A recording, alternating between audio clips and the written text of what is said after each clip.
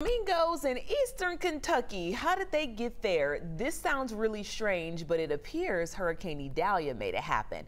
Flamingos are showing up in some pretty odd places like Ohio and Kentucky. This one was spotted in West Liberty, Kentucky.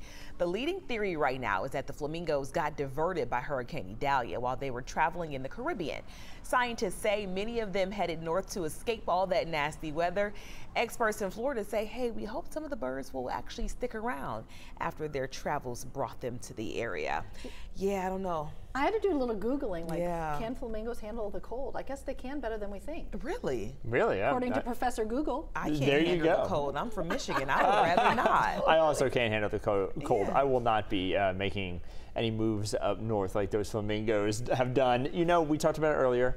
Birds can sometimes be seen on radar, sometimes trapped within eyes of large storms like that, like Idalia. Wow. So yeah, it's very likely that they could have been transported up there. We talked about a grouping of flamingos. It's called the flamboyants. I got another fact for you. Tell us that. When flamingos are born, what color are they?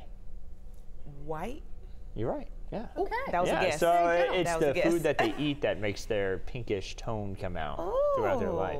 Interesting. Yeah, just a little random fact there. What a little flamboyance. Yeah. I just had to say the word. That was it. It's a fun word. Yeah. Let's take a look outside. It's starting off our day today. Temperatures are in the 70s and